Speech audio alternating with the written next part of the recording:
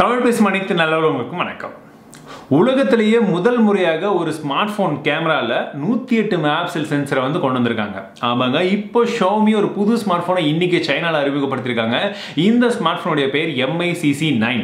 இந்த ஸ்மார்ட் போன்ல தான் முதல் முறையாக 108 மெகாபிக்சல் கொண்ட ஒரு சென்சர் அறிமுகப்படுத்திருக்காங்க. கூடவே இது கூட மொத்தமா 5 கேமராஸ் வந்து இருக்கு. அப்படி இந்த ஸ்மார்ட் போன்ல வேற என்னென்ன விஷயங்கள் இருக்கு அப்படின்ற எல்லாத்தையுமே வந்து பார்க்கலாம். இதுதான் குளோபல் மார்க்கெட்ல Mi Note 10 அப்படின்ற பேர்ல லான்ச் ஆகும் அப்படின்றதையும் நான் கொஞ்ச நாளைக்கு முன்னாடி ட்வீட் பண்ணியிருந்தேன். நிறைய பேர் அதை பத்தி சொல்லுங்கன்னு கேட்டிருந்தீங்க. சோ இந்த ஸ்மார்ட் போன் எவ்வளவு எக்ஸைட்மெண்டா இருக்கு எல்லா விஷயத்தையுமே இந்த வீடியோல பார்க்கலாம். தவறாம இந்த வீடியோவை கடைசி வரைக்கும் பாருங்க.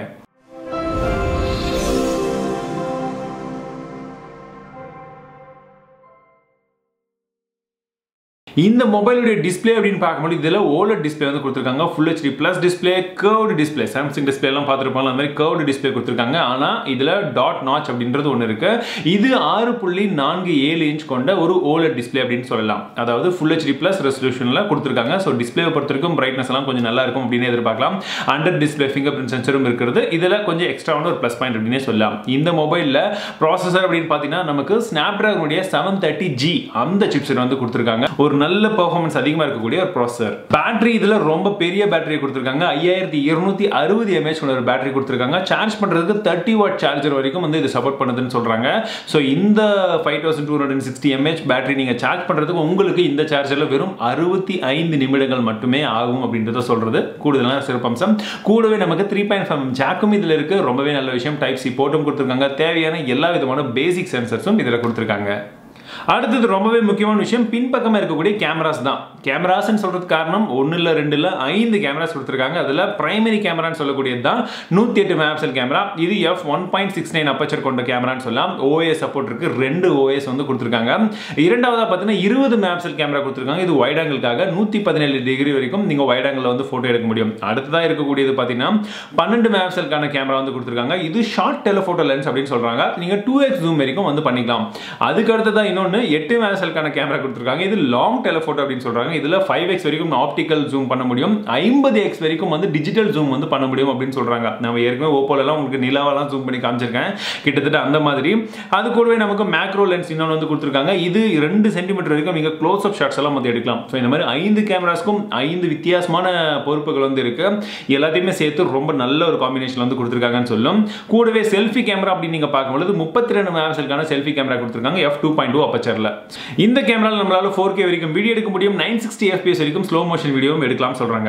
ஓவராலா இந்த கேமரா எப்படி இருக்கும் அப்படின்றத DxO மார்க் அப்படின்றவங்க டெஸ்ட் பண்ணிருப்பாங்க. சோ எப்பவுமே மொபைலுக்கு என்னென்ன ரேட்டிங் இருக்கும், இவ்வளவுதான் இந்த மொபைலோட மதிப்பெண் அப்படின்னு வந்து கொடுத்துட்டே இருப்பாங்க.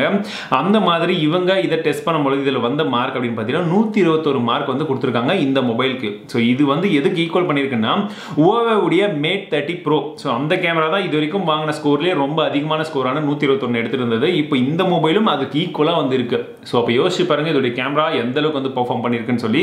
இதுல நைட் மோட்லாம் யூஸ் பண்ணிருக்காங்களாம். மத்த போனை கம்பேர் பண்ணும்போது இருட்டிலே நீங்க போட்டோ எடுத்தாலும் நல்லா பளிச்சுன்னு வரும் ஃபேஸ் எல்லாம் அப்படின்றது போல எல்லாம் வந்து ஷோகேஸ் பண்ணியிருந்தாங்க. உண்மையில நல்ல டெக்னாலஜி தான். நமக்கு Redmi மொபைல்ஸ்லயும் சீக்கிரமா இது மாதிரி டெக்னாலஜி எல்லாம் கொண்டு வந்தா நல்லா இருக்கும். இதுல மொத்தமா 3 வேரியன்ட் லான்ச் பண்றாங்க. 6GB RAM 128GB மாடல் ஒன்னு, 8GB RAM 128GB மாடல், இன்னொன்னு 8GB RAM 256GB model. So இதோட பேஸ் பிரைஸ் பாத்தீங்கன்னா 27,000 ரூபாய். அதுக்கு அடுத்த மாடல் வந்து 31,000, கடைசி மாடல் டாப் மாடல் வந்து 35,000.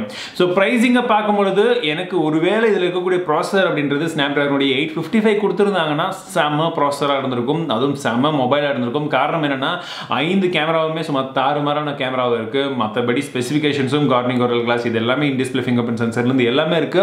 பட் கூடவே ஒரு நல்ல ஸ்ட்ராங்கான பெர்ஃபார்மன்ஸ் பண்ணக்கூடிய ஒரு ப்ராசஸர் இருந்திருந்தா இந்த பிரைசிங்க்கு 30,000 ரூபாய் வச்சிருந்தா கூட செம பிரைசிங்கா இருந்திருக்கும். பிகாஸ் கேமரா அந்த லெவல்ல இருக்கு. பட் ஓவராலா பாத்தீங்கன்னா ப்ராசஸர் கொஞ்சம் கம்மியா இருக்கு. பட் கேமரா மட்டும் நல்லா இருக்கு. பட் பிரைசிங் கொஞ்சம் அதிகம் தான். ஸோ இது இந்தியாவில் லான்ச் ஆகுமா அப்படின்றது சந்தேகம் தான்.